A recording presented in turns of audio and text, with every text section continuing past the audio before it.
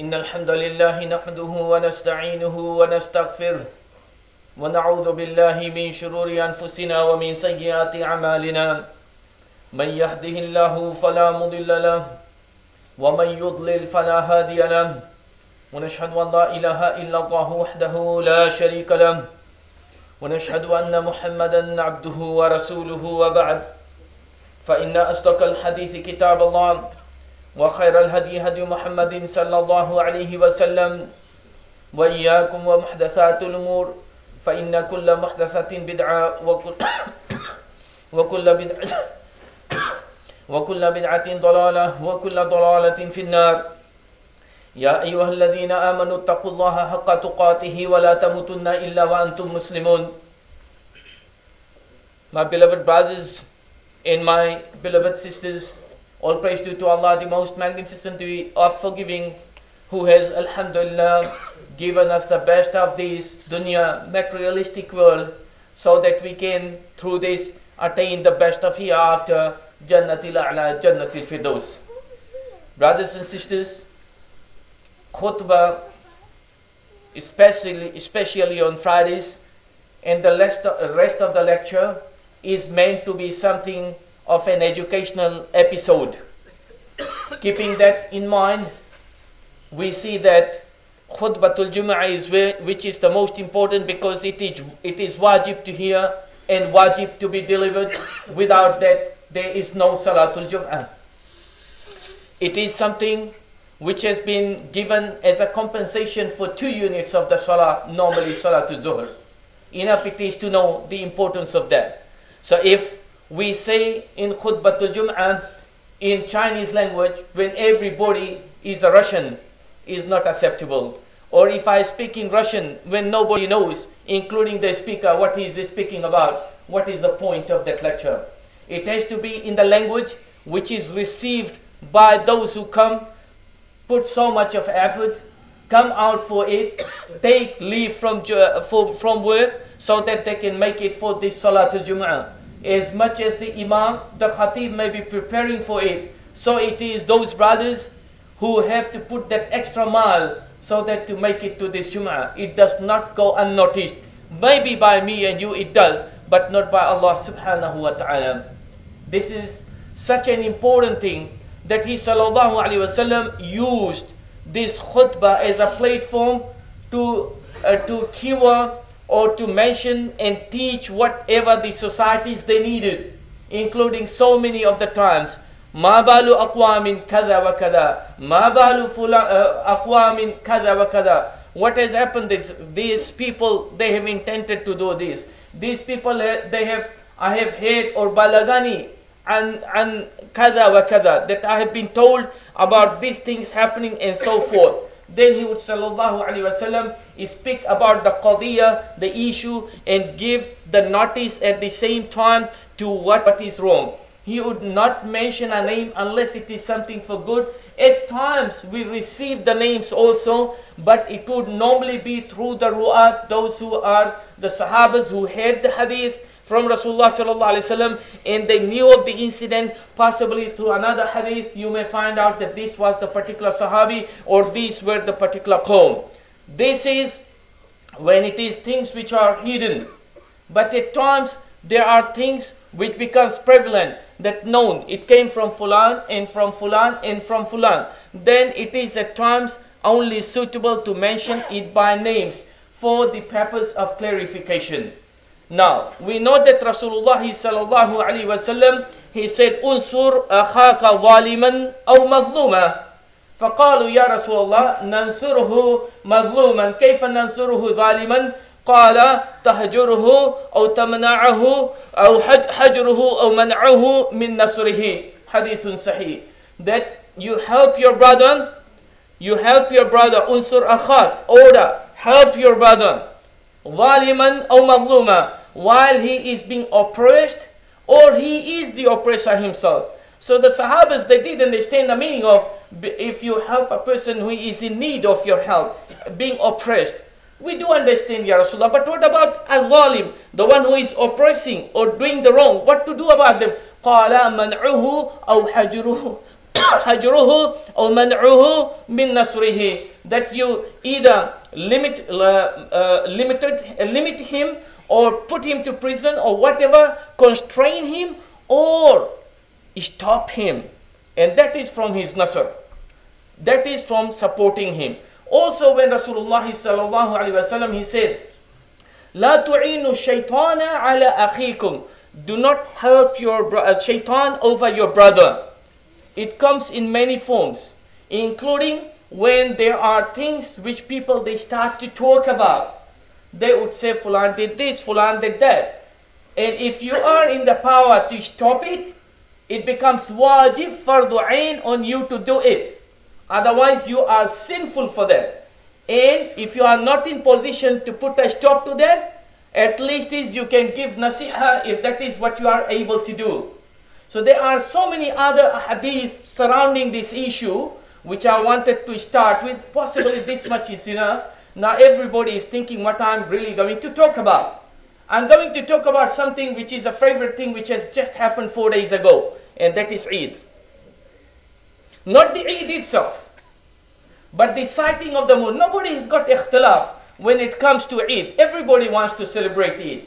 But let us focus on the tariqatu Rasul sallallahu alayhi wasallam when sighting the moon. It was simple, understandable. And that is, he sallallahu alayhi wasallam said, Sumu li ru'yatihi wa aftiru li ru'yatihi. Fa in gumma alaykum faqdiru lahu thalathin. Or kama qala sallallahu alayhi wasallam. One of those hadith. That you fast when you sight the moon, the crescent. And when you sight it again, then you break your fast. And if you are not able to see it, then complete it 30. Be it 30 of Sha'ban or 30 of Ramadan. This is the criterion. Now, to sight the moon, you are allowed to seek all forms of help, technologies, enabled to see it with your eyes. This is what we are allowed to do, definitely, including scientific measurements. Scientific, whatever it comes to, whatever they have said, if it is helping you, there is no problem to that. Now, coming to the core of the issue here in New Zealand. Part of the rules which FIANZ has been doing, alhamdulillah, and I have been, and still is a member of that we sight the moon in New Zealand, and also is dependent on Fiji if it is sighted and verified Islamically, right? Which we did last Sunday. Newsletter from FIANZ went all the way, days before, that this is the day we have to sight the moon. It did not say that it is unsightable, don't sight it. People with hundreds of hours of effort and money, they went all over to sight for that moon. Was it just for no purpose? Was it just we were throwing everybody out of the masjid to go and sight the moon, the unsightable? Was that the purpose? But that is what the letter seems to be, isn't it? Which came after. This is not right. If the moon is there to be sighted, if you have been telling everybody to sight, when it is sighted, why you don't want to take it? This is the question, isn't it? So now, this was it, and everybody sighted, and I followed it up way before Salatul Asr with the coordinator of the Ulama board to take care of it. I also mentioned Brisbane, Melbourne, and Sydney, and he said we should take it. I said, okay, if it is sighted there, I'm going to tell it to you. Okay, fine. Now we started to hear after khutbah, after Tarawih, around from 9:30, that it has been sighted in Fiji. In the beginning, we had 2 people. Then it came up to 7. Not only from one place, but from more than one place. Subhanallah. Now they say, no, the possibility of it being sighted is very low. So we are not going to take it. Who says that? Wallahi, in these past 4 days, I've been following the weather because I have to go out and eat somewhere. I see that every time it is saying it is going to rain, 40%, 60%, 90%, it is raining, and I can't see rain anywhere. I'm trying to look for it and it is nowhere. This is science. This is science. Now what about something which has been calculated for 1 year, that on this day it is sightable in this place and not sightable on that? Cannot it be proven wrong? Indeed, it can be. When we have got those brothers who said, Ashhadu an la ilaha illallah wa ashhadu anna Muhammad Rasulullah, and they have been certified by the ulama of the region, what right me and you have to say, no, we are not going to take it? Because they say it was not possible. So why did you send everyone everywhere, and why did you call me, including myself? Has the moon been sighted? For what purpose was it called? I was called to waste my time? That is wrong. That is wrong. So the moon was sighted, and then until everybody they agreed in Fiji, and it was announced around 11 o'clock. Before that, I kept on pursuing it with the rest and with the coordinator to please that, look, this is the criteria, and it is established that it has been sighted. We have got no rights to refuse it. No scientific. If the moon is not there, then fine. But the moon was there. It is possible. And then even many websites, they say it was possible to be sighted in Polynesia. Fiji is almost part of that. And then we say all of these 7 brothers, they lied. It's not possible.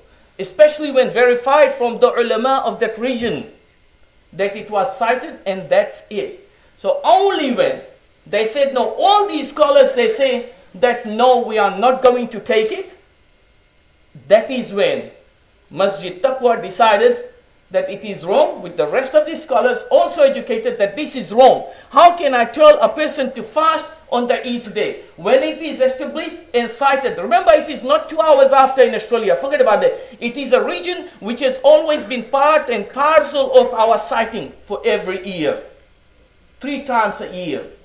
For Ramadan, Eid al-Fitr and Eid al-Adha. Then we had no choice but to announce. I said, if you do not announce, we are going to announce. They said, fine, you can do it. He didn't say you can do it, but do it. And never ever they indicated they are still pursuing the issue, which means it was finished for them. Dead end, intaha. And only then we saw the most accurate thing to do is announce it. It is amana ala unuqina. Unsur akhaka zaliman wa mazluma. Support your brother if he's on the wrong or doing the wrong. Hajruhu or man'uhu. To stop him, to restrain him from committing something which is wrong.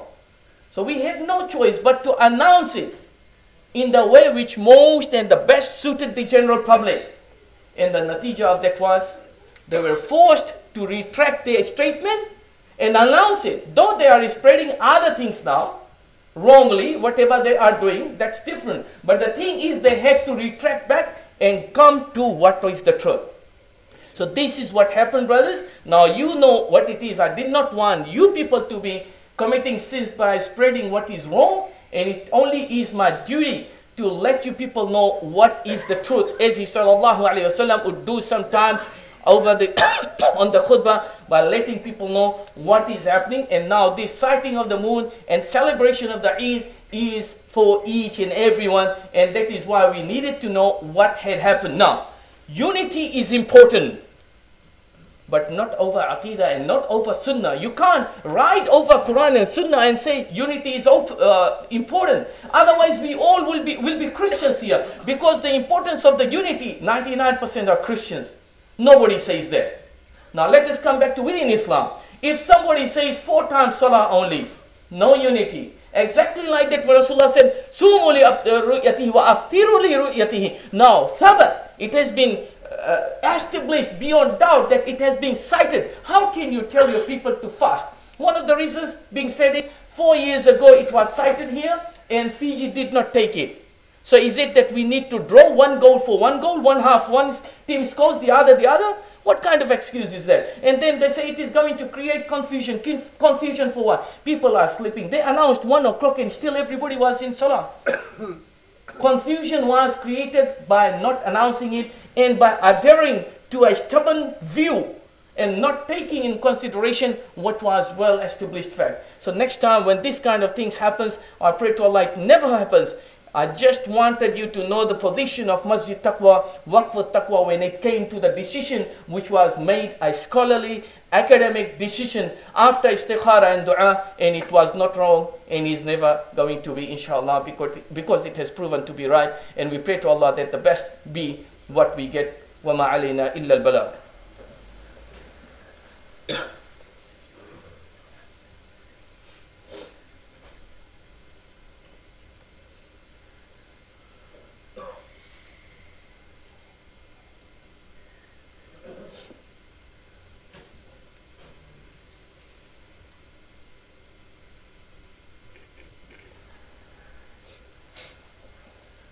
إن الحمد لله والصلاة والسلام على رسول الله وبعد.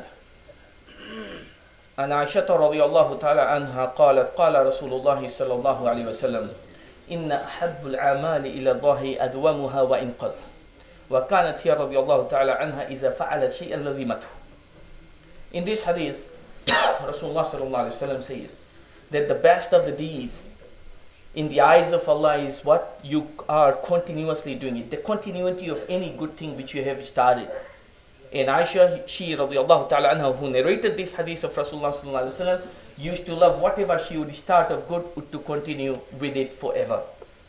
Keeping that in mind, and keeping the other hadith in which sallallahu alaihi wasallam said, إذا سافر أحدكم أو كان مريضا أو كما قال صلى الله عليه وسلم وكان له من العمل ما يعمله وهو صحيح مقيم يؤجر عليه. That a person who, while he is traveling, إذا سافر أحدكم أو مريض, when you travel or you are sick, له من الأجر ما كان يعمله وهو صحيح مقيم. He will get the rewards of whatever he used to do of good while he was healthy and a resident, meaning not traveling. When you travel, there are so many things which you can't do. While you are sick, there are indeed so many things physically just not up to the level you would be to do it. You will be getting the rewards of that. Now, keeping that in mind, if you pray 12 rak'ah, all the sunnah mutawatira, while traveling you do not, you still get the rewards. While you are sick, you did not do qiyamul layl, which you have been doing, you are going to get the rewards of that also, and likewise. Now, the month of Ramadan has gone by, and we have been so excellent in that, mashallah, tabarakallah. We had our shortcomings, shortfalls, but each one of us, by the end of the day, when we graduated on the Eid day, we felt that we are more nearer to Allah than ever we may have been. Now, this sense of feeling has to continue. And the only way for it to continue would be if you continue by doing at least 1/3, 1/2, whatever amount of what you have been able to do in the month of Ramadan. In the month of Ramadan, I agree, many sacrifices, time-wise, money-wise, expenses-wise has been done to achieve what you have. And the rest of the 11 months, you are sure you cannot do it because you do have to make your normal living. You do have to spend time for other things. Yes, go back to it. I'm not asking that, but we can try to maintain something of that, and indeed you would be rewarded. Now, remember, as Abu Bakr radiallahu ta'ala, he said, "Man kana ya'budu Muhammadan fa innahu qad mat, wa man kana ya'budu Allah fa innahu hayyun la yamut." When he sallallahu alaihi wasallam died, some of the Sahabas, they have had conflicting views. They were too shocked to acknowledge that Umar, Abu Bakr, when he walked in, he saw, and he said after that, whoever used to worship Rasulullah sallallahu alaihi wasallam, he's dead. He's dead. And whoever worships Allah, he is the one who is ever living and not going to die. So indeed, like that, man kana ya'budu Ramadan fa innahu qad mat. Whoever has been worshipping Ramadan, it's gone, dead, khalas. Wa man kana ya'budu Allah fa innahu mawjud. And the one who has been worshipping Allah, Allah is here for us always.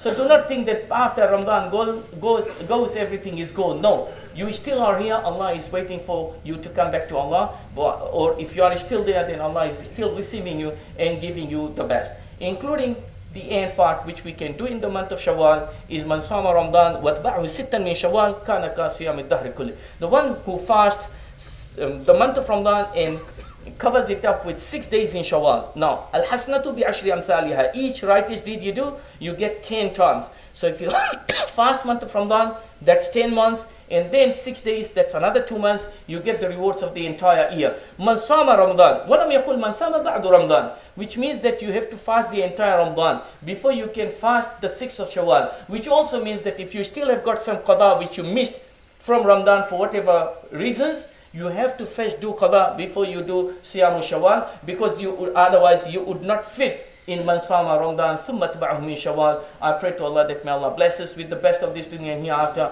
May Allah subhanahu wa ta'ala unite among us uniformly in Quran and Sunnah, in the aqidah of Rasulullah sallallahu alaihi wasallam, based on the teachings at-Tariqa of as-Salaf as-Salih ridwanullahi ta'ala alayhim ajma'in. ربنا آتنا في الدنيا حسنة وفي الآخرة حسنة وقنا عذاب النار.